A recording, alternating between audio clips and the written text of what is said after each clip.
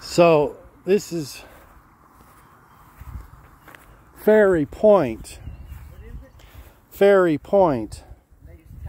These were your anchors, and there was a ferry went across. And I bet you it went right. See where that yellow is right over there? I bet you it went over to there. I knew there was a ferry in here somewhere. See, they built this mound to get the cable. There's a cable that's going to go across the river, and they built that up.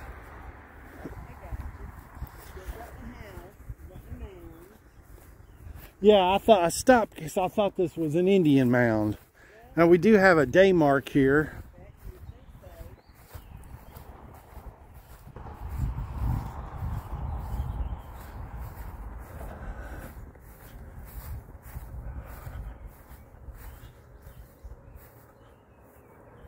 So is this the ferry? It is. It is. Wow.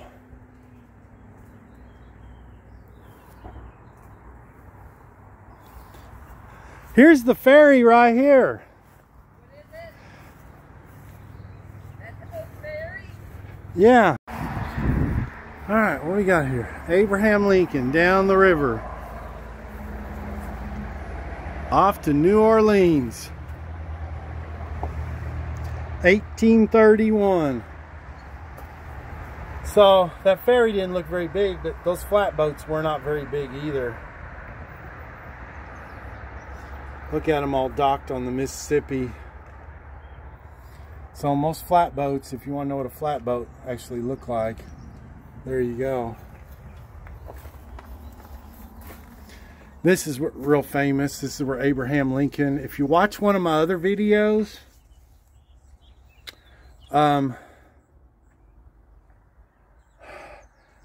it's all about that court trial. In the winter of 1827, Abraham Lincoln worked on a ferry boat on the Ohio River. The following spring, Lincoln built a small flatboat for his own use at Bates Landing about a mile downriver. He intended to earn money by carrying produce down the river. Being unsuccessful, Lincoln turned to carrying passengers to steamboats in the middle of the river. Two ferry operators objected and accused Lincoln of interfering with their legally established business.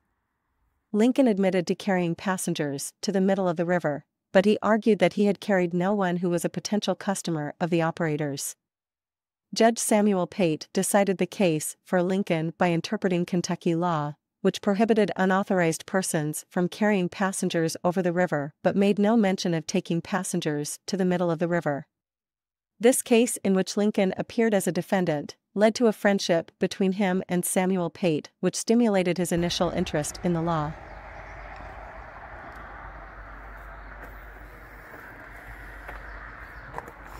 So if you like my Indian mound videos, see we got Angel.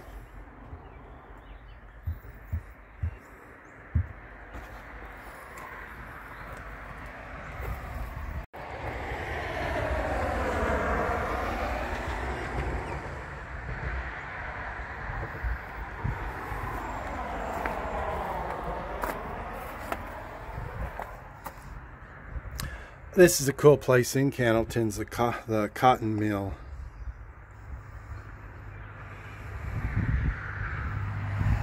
They made uniforms for the Civil War.